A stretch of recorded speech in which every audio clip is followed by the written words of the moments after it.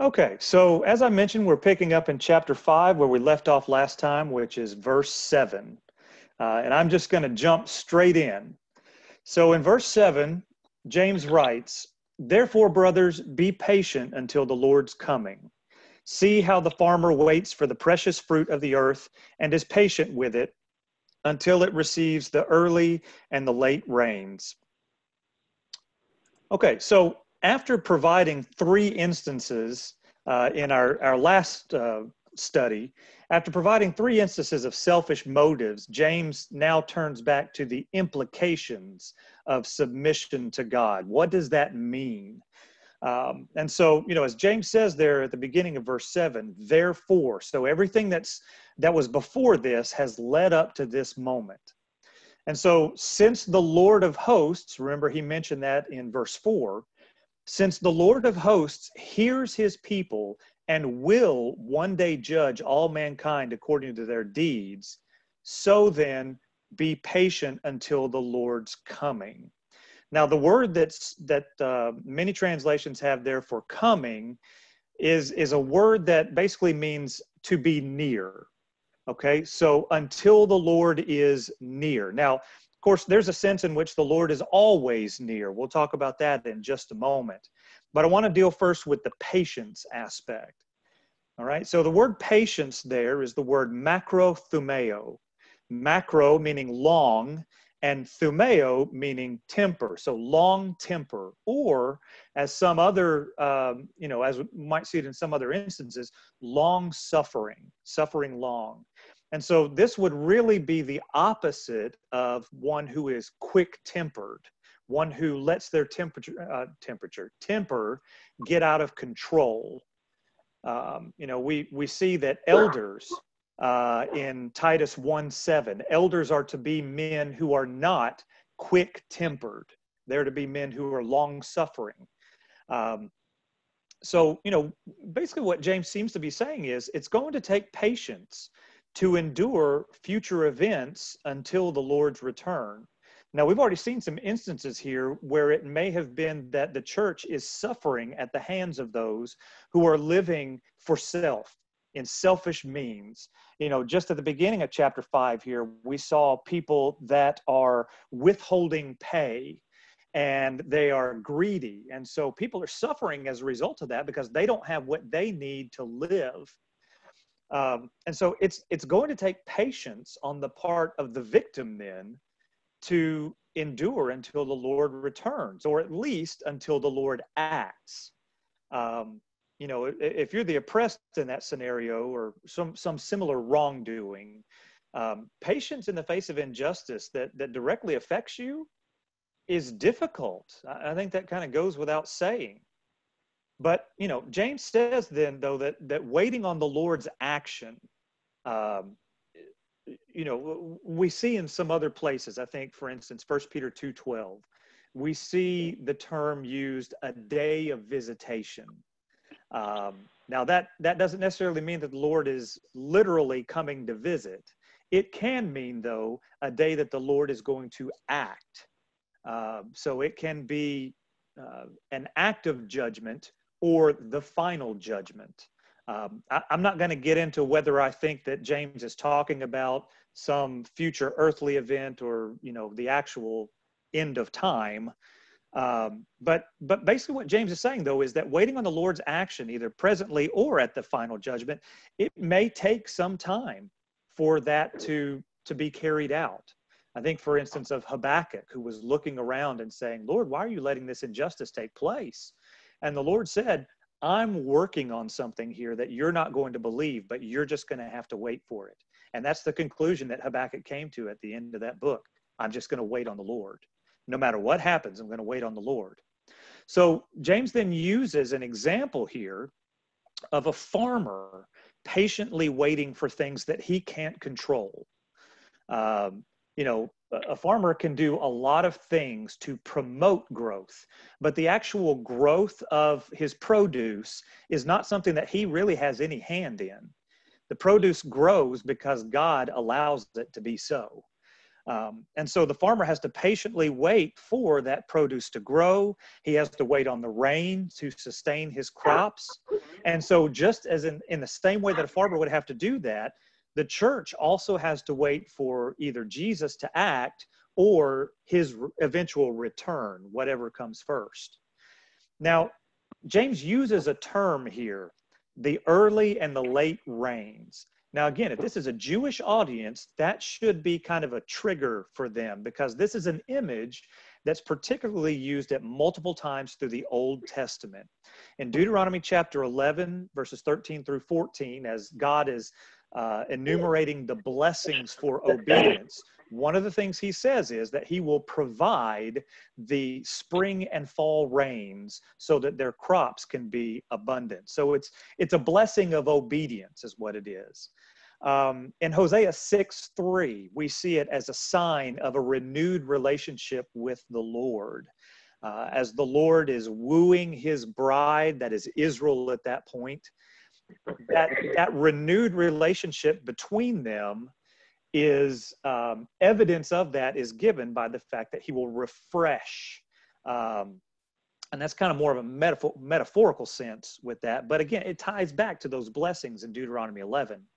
And then in Joel 2:23, again, Joel is all about a day of visitation. And if Israel will repent, then these early and late rains will be a sign of restoration and a sign of the Lord's faithfulness in the face of their repentance. And so, this should be ringing all kinds of alarm bells in a Jewish audience's mind. But, again, similar to the farmer, a farmer in Israel is living based on how their crops do. And the rain is a very big part of that, the rains that come in the spring and the rains that come in the fall. But the thing is, though, is that a farmer doesn't, and I'm not a farmer. I will attest to that out front. I'm a city boy. But what I do know is a farmer does not wait idly by. He works to prep the soil, and he works to sow the seed, and he works to create conditions for those crops to grow. So, again, it makes me think back to Peter's words in 2 Peter 3:12, as we're waiting for the day of the Lord, or waiting on, God to answer prayer.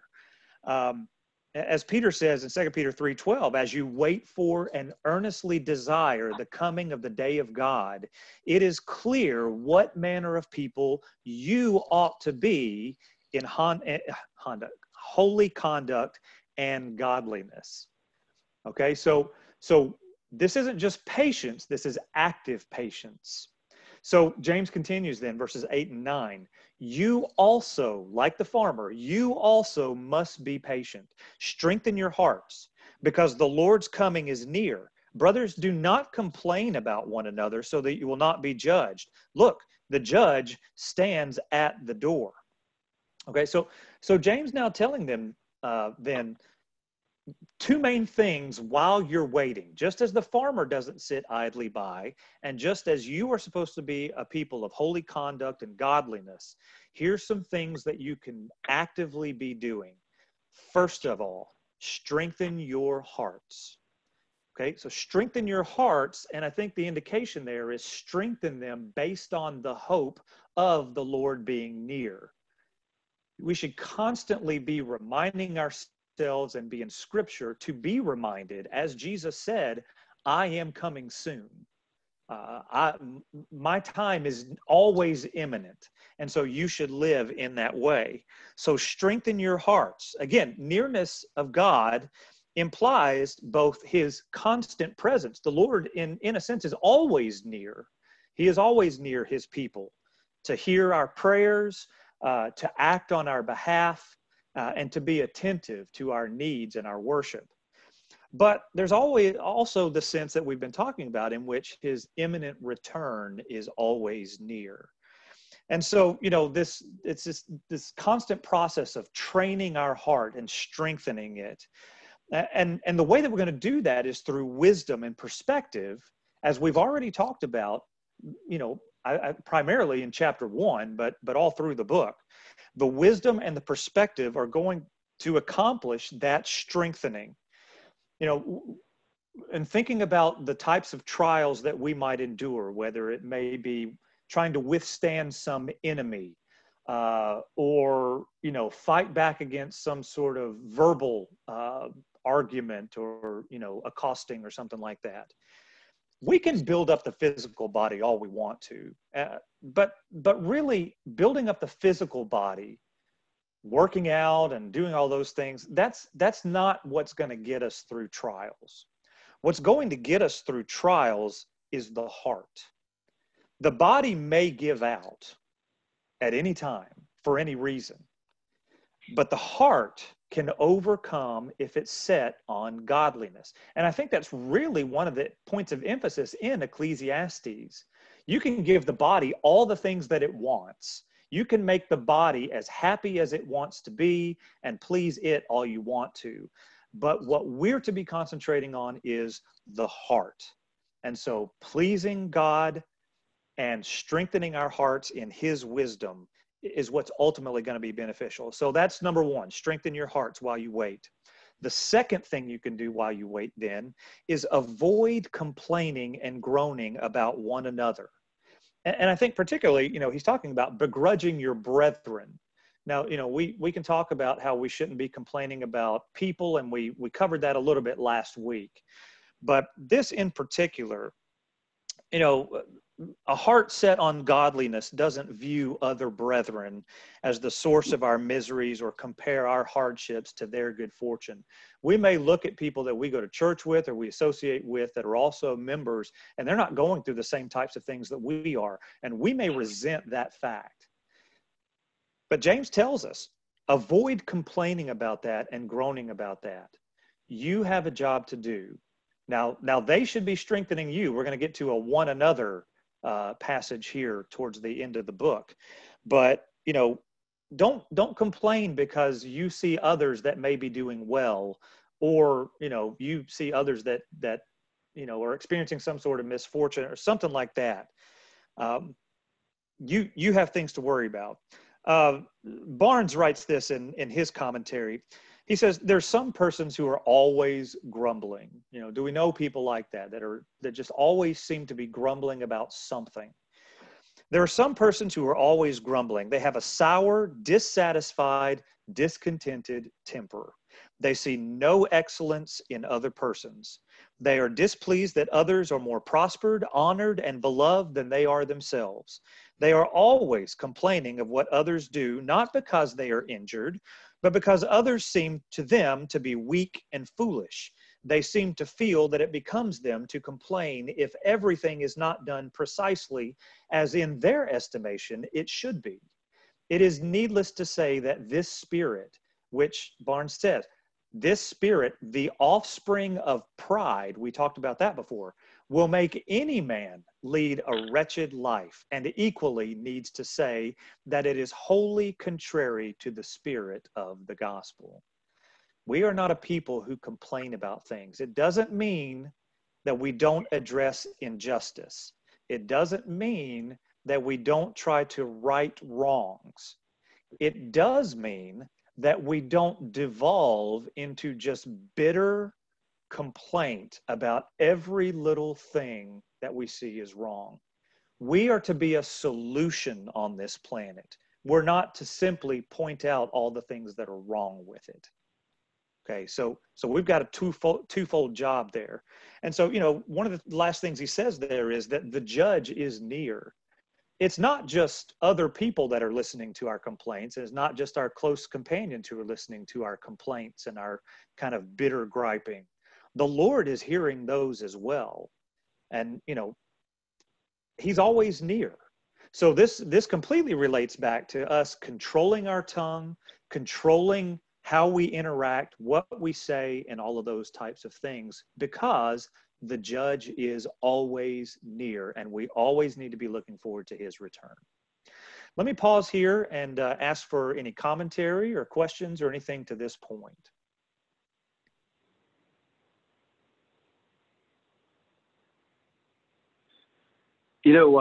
Adam, it is written to Jewish people, and they were going through a terrible situation, especially those under the shadow of the temple. especially those around Judea and Judea. And so we know the Lord is coming, and in our own time it could happen, but there was also a coming of the Lord against Jerusalem. And I wonder if he isn't also talking about that here, that he's near, in that in just really not too many years, at the most a couple of decades, he's going to come, and he's going to, all those unbelieving Jews that are persecuting, ridiculing, not paying their employees and so on.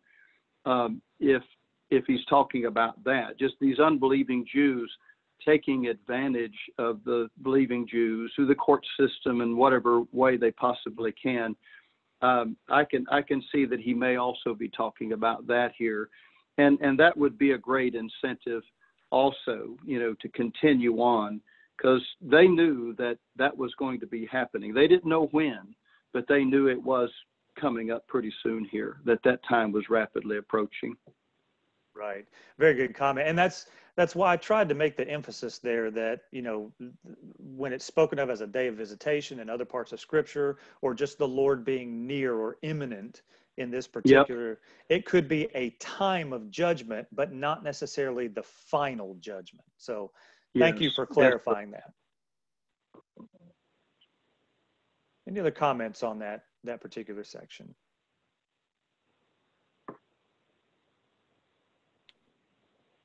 Okay, well, let's continue along. Speaking of those who are persecuted, James now covers the prophets. He brings them in as an example. Verses 10 and 11 now. Brothers, take the prophets who spoke in the Lord's name as an example of suffering and patience. See, we count as blessed those who have endured. You have heard of Job's endurance and have seen the outcome from the Lord. The Lord is very compassionate and merciful. So James illustrates the need for patience then by pointing back to the prophets. Now we might think of the prophets as men like Joseph and Moses and Jeremiah.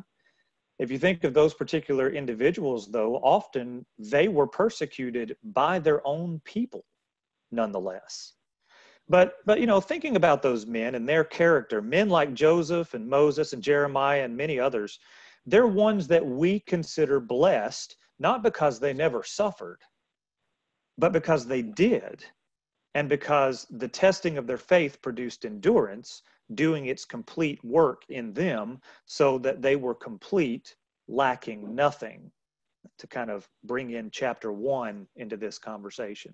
So, you think about this kind of blessedness, this blessed state, or a state of approval, because as we've said before, that's what blessing is. It's an approval by God.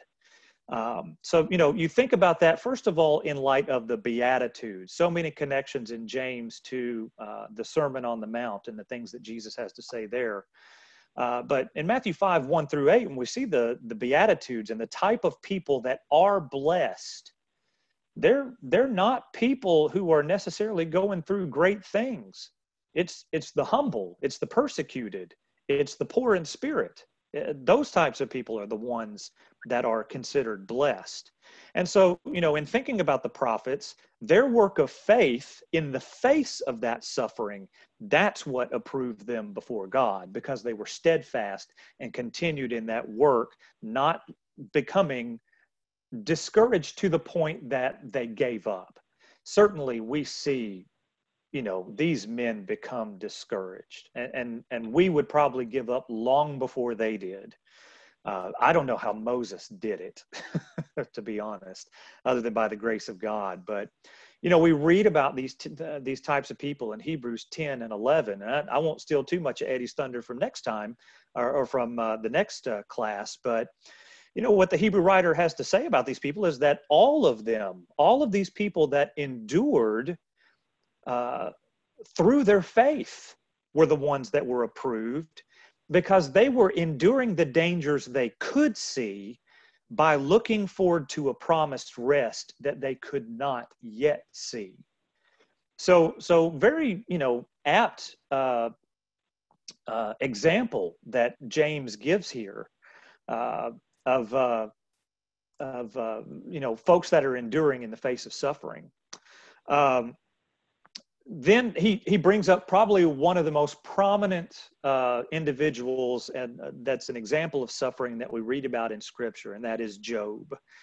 Job is considered a righteous man by God at the beginning of the book, and at the end of the book, when we see that he's come through his situation, then God also considers him a righteous man, and he's remembered as such.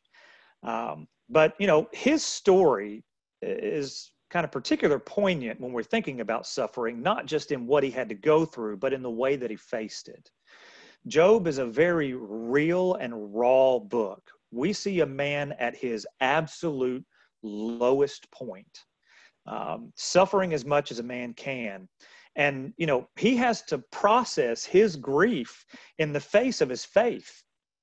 And, we see kind of the struggle that he goes through, first of all, internally, his own thought process of what he's going through, and then kind of the added pressure of his friends speculating on what he might have done to deserve this, and is there something he needs to do to make it right, and all of those types of things. Processing all of that, I think is for our benefit, that we can see how he goes through that and understand, just as we see many times in the Psalms, although James tells us to consider it all joy to go through trials, we're not always going to feel happy going through trials. And we've got to process that. And God knows that that's what we're having to do, and he understands that. So Job struggles, Job questions, and he even seems at some points to resent what he's going through. But one thing that never changes throughout the book is his faith in God. He may question at some points, he wants an answer to why God let this happen or why God may be doing this to him, but his faith in God is not diminished at all. I know my Redeemer and that he lives and is ever there for me, Job says.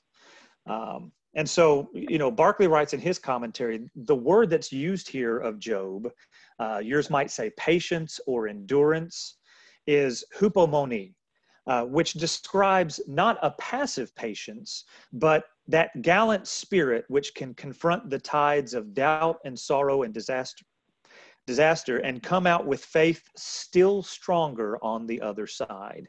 There may be a faith which never complained or questioned, but still greater is the faith which was tortured by questions and still believed.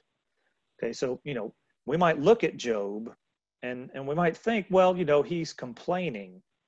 But if we're going through the same types of things that Job is going through, Job is processing.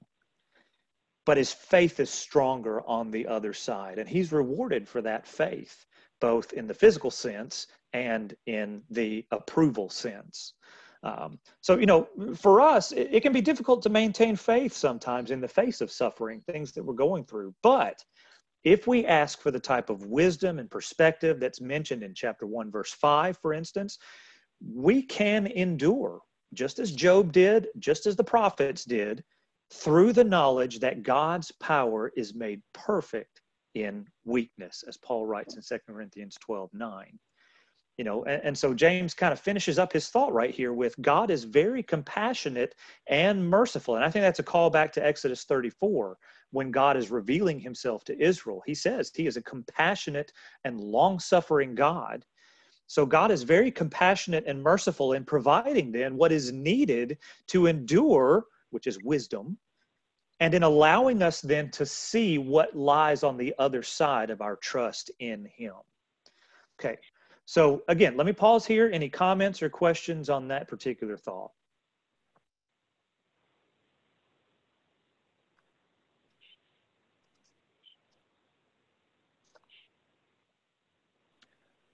Okay, so let's continue then, verse 12. Verse 12, now above all, my brothers, do not swear either by heaven or by earth or with any other oath. Your yes must be yes, and your no must be no, so that you won't fall under judgment. Now, we might think here that, James is kind of jumping between topics here, trying to get in whatever he can at the end of the letter. It may be that this is related to what has come before. For instance, oaths and swearing, as in, I'm going to do this thing in the name of the Lord, or I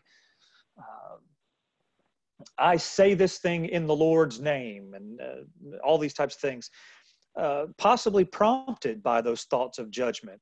If I prove my loyalty to God by constantly invoking his name in everything I say and promise and all those types of things, maybe then I'll prove my worth to that judge and prove my worth to other people because they can see my piety. But as James writes, and as what I think he's doing is quoting Jesus here from his words in the Sermon on the Mount. There's no need to prove our loyalty or demonstrate piety by excessive oath taking. Your godly character is your expression of faith. And I think James has already talked about that, particularly in chapter 2, verse 14 through 18.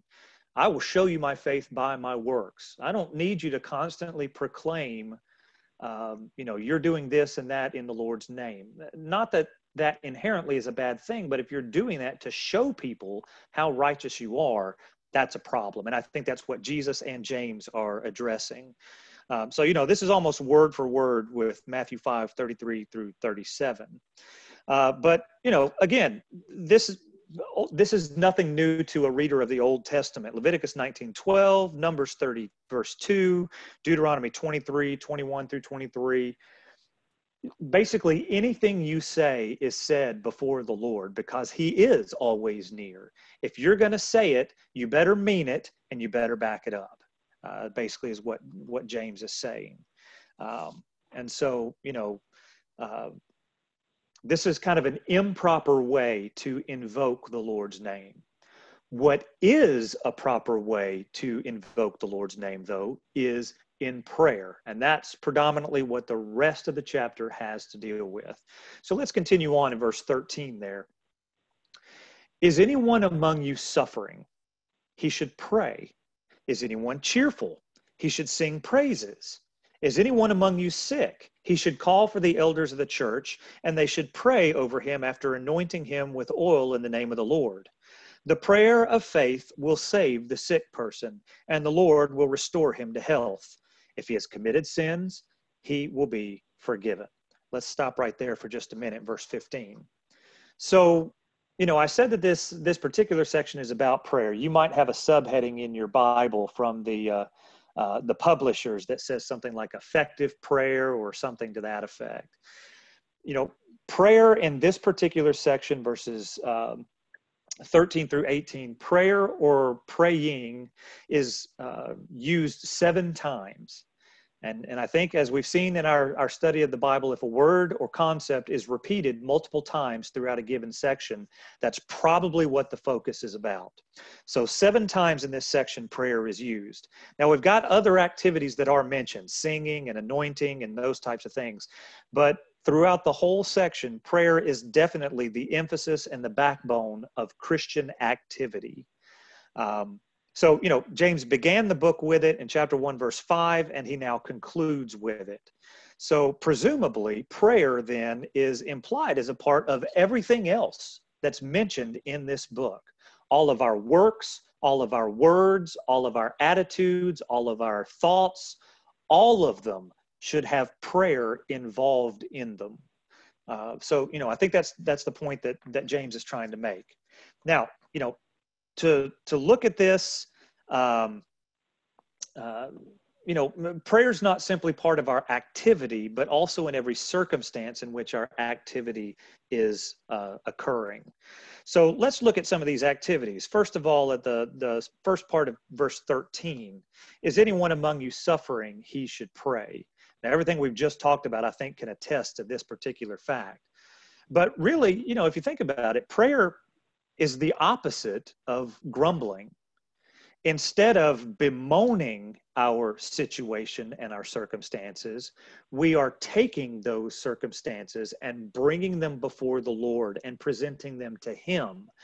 And what a release that is, that we can bring those burdens to him and just lay them at his feet and say, Lord, I don't know how I'm going to deal with this. I don't know how I'm going to make it through, and I don't know what the other side looks like, but you do. And so I'm bringing that to you. Please help me through this and help me to glorify you as I'm going through it. So, uh, again, this is specifically related to the advice in 1:5, but our prayer really is for wisdom to endure the trial and come out the other side of it mature and complete, and be an example of one who does that and glorifies God in the midst of it. The next thing he says then, the latter half of verse 13, is anyone among you cheerful? He should sing praises.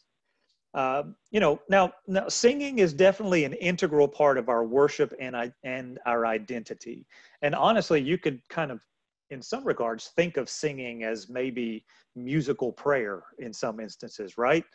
But the thing about our prayers and our songs, inherent in both of those things, there is a recipient of both of those things, and there is a reason for both of those things. We have prayers of gladness, we have prayers of supplication, we have prayers of praise, all of those types of things. And we have songs and singing for all of those things as well. So, if we're cheerful as Christians, we recognize where all good things originate. Chapter 1, verse 17, every good and perfect gift comes from the Father of lights. We then have a reason to be thankful for those things, and a God to whom those thanks can be directed. That's unique to Christians. Okay, many in the world, if they have no God, they have no hope. They have no one to direct that supplication to. As Christians, we know that we can pray and sing and praise a God who exists, and he acts on behalf of his people. Now, one thing to remember about the cheerful aspect of this. Again, sometimes when we're going through things, it can be very hard to be cheerful or happy and those types of things. The word cheerful here is euthymio, which is also translated in other parts of the New Testament as courage. When Paul is on the ship in Acts chapter 27, and the storm is breaking apart the ship, and they're about to be broken up on the sandbar and shipwrecked, one of the things that Paul says to the people on the ship is, men, be of good courage. Or your translation might also say, be of good cheer. It's the exact same word that's used here in James. And, Paul is saying that in the face of life-threatening circumstances in the middle of that storm. And the reason he can do that is because of the Lord's promises. Remember the thing that Paul says there, an angel has appeared to me and told me what is going to be the end result of this situation. Therefore, be of good cheer. Now, if you've read the book of Revelation and you've paid any attention to it, enduring through trial will lead to victory. If we keep that particular fact in mind, we can be cheerful through negative circumstances, or we can be of good cheer and good courage through negative circumstances if our perspective is properly oriented, as James says it should be. So now Paul goes to another situation here, and it's probably one of the more enigmatic of these three because of the things that James says. My purpose in going through this is to keep the focus on prayer, because that's what I think James is doing. But many questions have arisen based on this section. The sickness that Paul mentions, that James mentions, is it physical? Is it spiritual? Is it both? What's the deal with that? If a person is physically ill, why would they call for elders instead of a physician to come and attend to them? And then, what's the deal with this anointing of oil? Is this something we should be doing? Is this something that James is talking about? And, explanations vary on all of these topics. I just want to cover some basic points because I know there may be questions about this, and I'm just going to be very upfront. I'm not going to be able to answer all of them, but I do, want to bring out some points about this. So first of all, there's two different words translated sickness here. And each of them is used at various times in the New Testament to designate instances of both physical and spiritual illness. So in verse 14, the word sickness there is astheneo, which means sickness or weakness. It typically refers to a physical weakness, but again, can also refer to a spiritual weakness as well. In verse 15, there's actually a different word, kamno, which means weary or faint or distressed. So that really tends to go more towards the mental and spiritual state of someone. But, you know, in the Old Testament, we certainly might remember that when the Jews were sick, they were instructed to go to the priest to be anointed with oil as a process, a part of the process of purification. You know, particularly in the instance of things like skin diseases and things like that in Leviticus 14, they were to be anointed with oil as a part of that cleansing process. So oil has precedent. In the New Testament, we see oil in Mark 6:13 as a part of the apostles' healing. Now, Mark 6:13 is the only gospel that mentions that as a part of the apostles' healing, but nonetheless, it's there. And then Jesus actually mentions oil in the parable of the Good Samaritan. When the Samaritan tends to the man who's been beset by robbers, oil is part of the medical treatment process that, you know, the first aid process that he gives that man in Luke 10.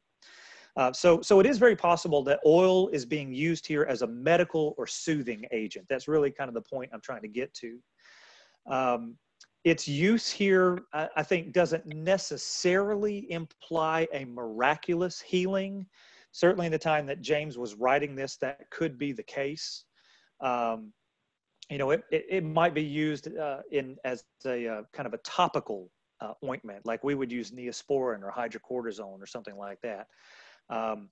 But, you know, also it doesn't exclude the idea either that the oil has some sort of miraculous component to it.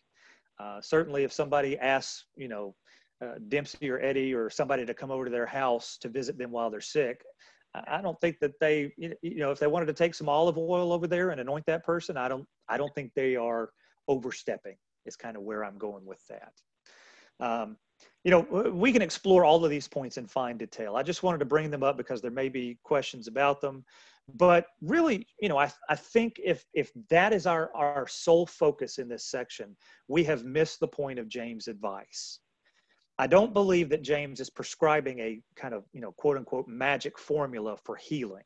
That's not the focus of this passage. Prayer is the point. It has been for the previous two, it still is.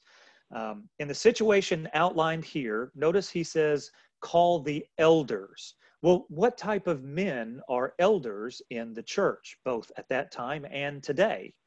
Well, these are faithful men. They're men who are of proven faith. And they're men who are primary examples in the church of a working faith that, as we talked about with widows and orphans, who would visit people who are in distress. Remember, we said that word visit is the same word presbyteros, which we use for elders. And so these are the type of individuals who would do that thing. So it makes sense that somebody would, you know, first call for the elders to come and pray over them. We're going to expand this in just a moment, but to kind of further this point, you know, these are the type of people that you want in treating the Lord on your behalf, because you know they are seeking the Lord's will. Remember back in chapter 4, we said, what's the cause of fights and disturbances among you? Is it not people asking things for selfish ends? Well, the elders in the church, if they're of the type of character that elders should have, they are also of the type of character that aren't asking out of selfish motivation. They're doing it out of selfless motivation on behalf of the person who is ill. So it makes total sense that elders would be the first among people to ask for this. And then, as James says, prayer will save or restore or make whole the one who is weary and faint and distressed, and the Lord will raise him up. So the emphasis here is on the Lord's activity. And James continues then, if he has sinned, he will be forgiven. Now, what's the link between disease and sin here? Are we saying that someone who has a disease is necessarily sinful? Well, if we've read the book of Job, we can say absolutely, unequivocally, those things are not necessarily related. But consider for a moment many of Jesus' healings.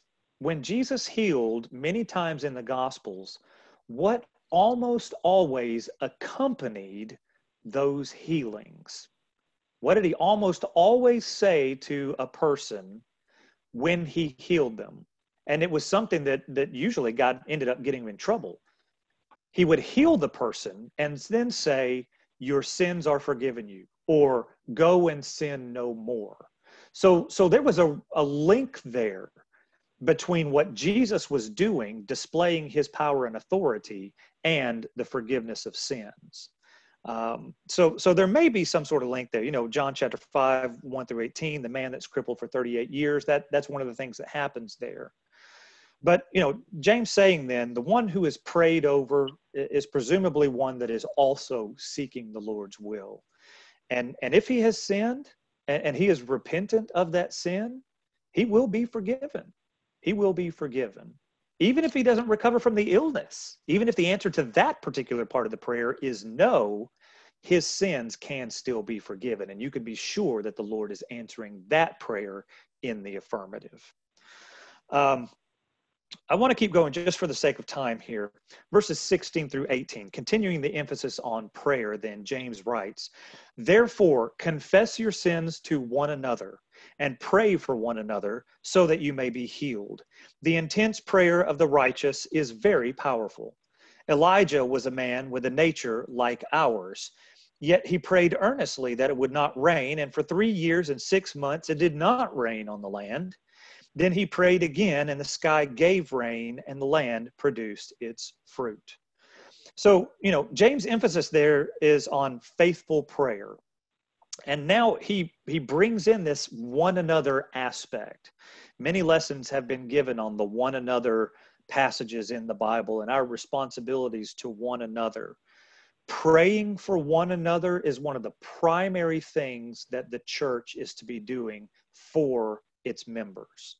So James' emphasis on faithful prayer for one another then is applied to the whole church, not just limited to the elders that he just mentioned in the previous example, because the intense prayer of the righteous is very powerful, and the righteous is whoever is considered righteous. So, the power of prayer doesn't reside necessarily in the person who is praying, but in the God that's being prayed to. We looked last time at the significance of the cries of the oppressed, particularly the righteous oppressed, but the cries of the oppressed to the Lord of hosts. And we mentioned last time that the Lord of hosts will always hear and always be attentive to those cries. And he will act, whether in this life or in the next, he will act on their behalf.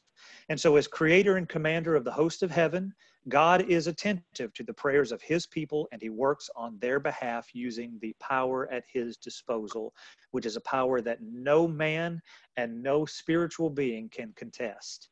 And we should have a sense of confidence in that, and that it will work for those whom the Lord is attentive to. So, through prayer then, we are asking the Lord then to direct his attention. That's basically what we're doing in prayer. We're calling the Lord's attention to something, and we're asking him to direct his power to that given situation. And so then, as Paul writes in 2 Corinthians 10, 4 and 5, the weapons we fight with are not the weapons of the world. On the contrary, they have divine power. The weapons that we use, the prayer that we employ, is the Lord's power at work in our lives. And as an example of this truth, then, James gives another example, Elijah. He reminds the reader that the prophet Elijah was a man, a human, with a nature like ours. There's nothing special about Elijah, the human being. Really, if we think about it in human terms, Elijah was actually kind of a lowly human being. walking about in camel hair and living in the desert and things like that, as John the Baptist did. However, Elijah, the righteous man, was a human who put his hope and trust in the Lord. So when he prayed according to the Lord's will and purpose, and I think that was the whole reason his prayer was effective. When he prayed according to the Lord's will and purpose, the Creator then bent nature itself to his will, so that the very rain from the sky was both withheld for a time and then was eventually continued on the same man's prayer. And you know, this really, if you think about it, could relate back to what we just talked about in chapter 5 and verse 7, the righteous man waiting like the farmer for the early and late rains. It would make a lot of sense why James is using Elijah then, and Elijah's prayer for rain among all things, as the example of a righteous man's prayer. So finishing out the book then, with the last two verses, again, this might seem like an aberration from, you know, a different topic here at the end, but I think it's all related. Verses 19 and 20. My brothers, if any among you strays from the truth and someone turns him back, let him know that whoever turns a sinner from the error of his way will save his life from death and cover a multitude of sins. Now, there's a lot of pronouns in that particular passage, and not all of them are clear. The syntax of this sentence doesn't really make it entirely clear whose sins are considered covered by this act, you know, whether it's the sinners or the teachers or any of those things. However, you know, I've referenced Peter's writings multiple times throughout this study. Let's look at a similar statement that Peter uses, almost word for word, and see if maybe it doesn't help to give us some meaning here in the larger context of what James has to say. In 1 Peter chapter 4, verse 8, is one of the passages that Dempsey read this morning. Both James and Peter are quoting from Proverbs 10:12. In Peter's context, the reminder is a part of a larger perspective that looks forward to the Lord's return. That's kind of what we've been talking about here. But notice how many of the concepts that Peter mentions here are also covered in James' letter. Peter writes, now the end of all things is near. Therefore, be clear-headed and disciplined for prayer. Above all, keep your love for one another at full strength, since love covers a multitude of sins. There's that same quote there. Be hospitable to one another without complaining. Based on the gift that each has received, everyone should use it to serve others as good managers of the varied grace of God. If anyone speaks, his words should be like the oracles of God. If anyone serves, his service should be from the strength that God provides, so that in everything God may be glorified through Jesus Christ, because to him belong the glory and the power forever and ever.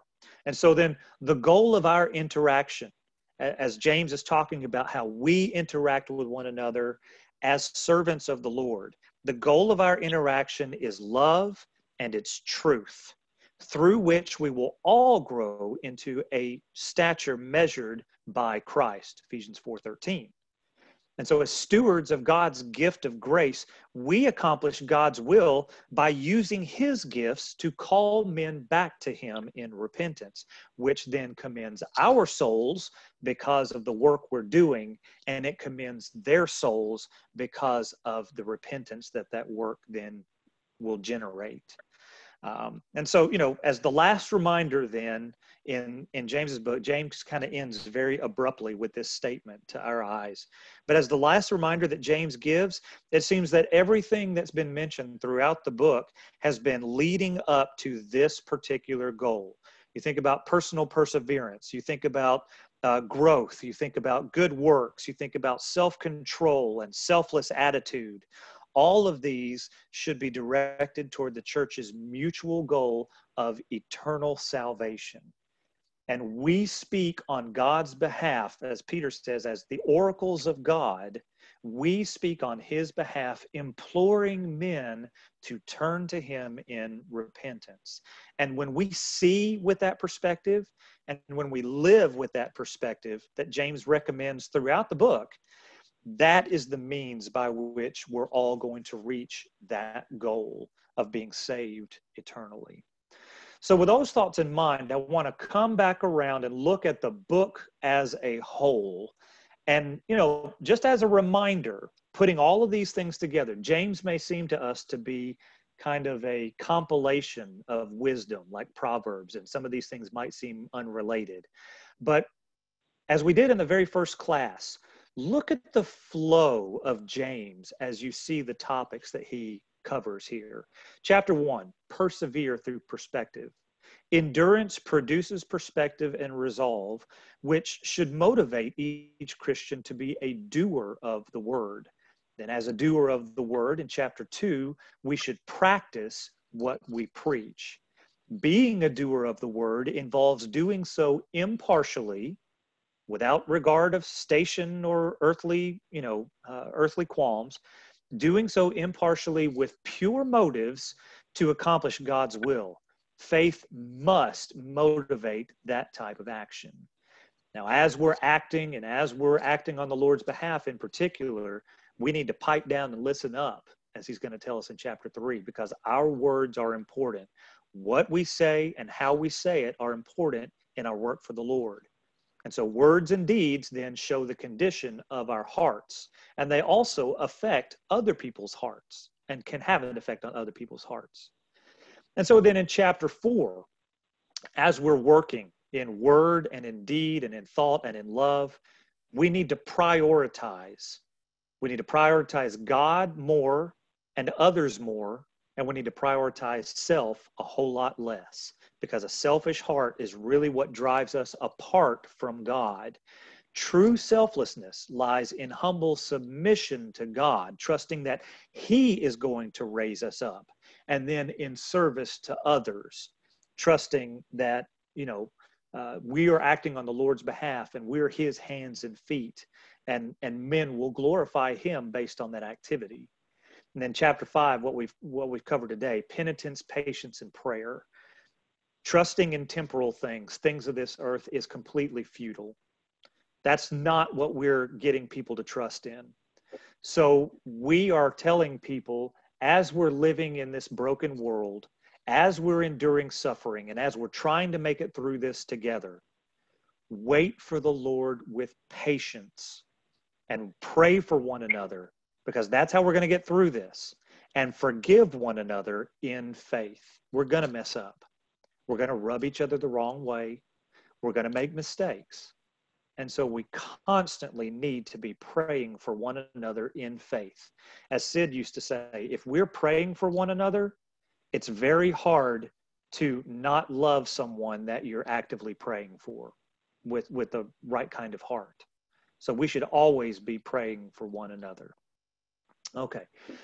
That kind of concludes the book of James. There's probably a lot more that we can cover. Any final thoughts or comments on what we talked about today or on the book as a whole? Adam, very good and respectful treatment of this inspired book. I just want to commend you and really appreciate all your labors. I know a tremendous amount of study went into this. Thank you very much, brother. You're welcome. Thank you.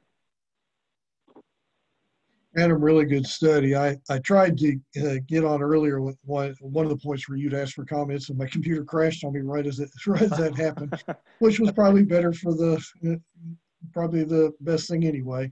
But what really struck me about the study today, and really this overview that you've got tied up here at the end of the class, is James is telling us to take the long view of things. Mm-hmm. So often we're tempted, driven to live in the moment.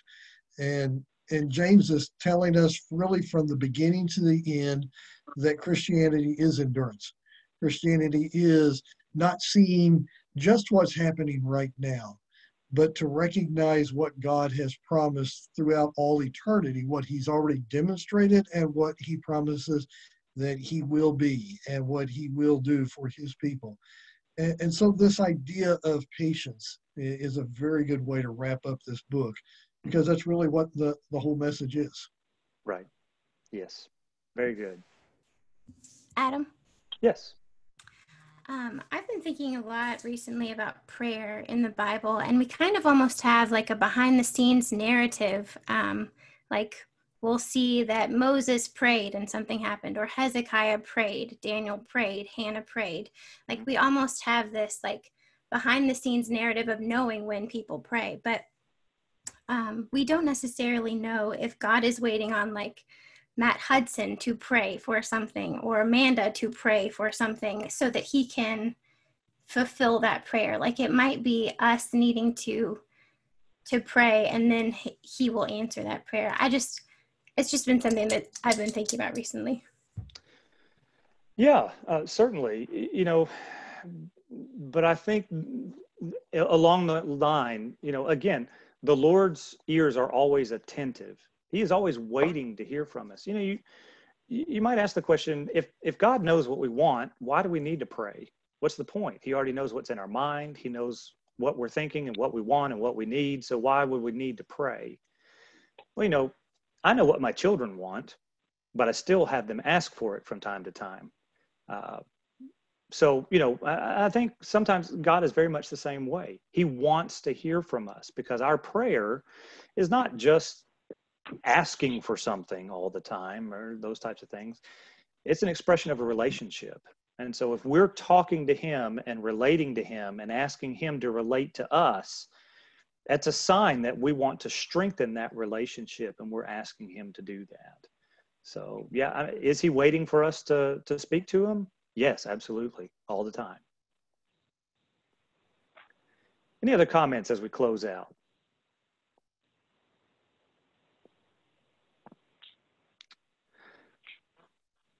Okay, well, be looking at the book of Hebrews for next time. Eddie will be our teacher next Sunday, same time, same channel. And as we're looking at our prayer list and looking at, I'm grateful to the Watts for putting that list together and thinking about folks, and particularly in kind of enduring the things that we're going through right now and seeing a lot of the turmoil that's happening in our country, both physically and emotionally and spiritually. Prayer is so very important. I don't feel adequate to tell you that, because my prayer life is definitely could always be better. But I think James and our the other writers emphasize that over and over again.